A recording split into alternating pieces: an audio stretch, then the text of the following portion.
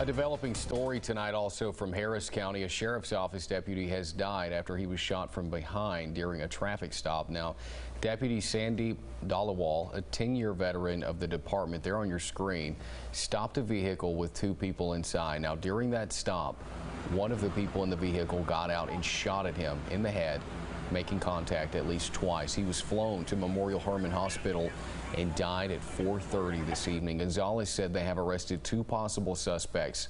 Deputy Dhaliwal leaves behind a wife and 3 children.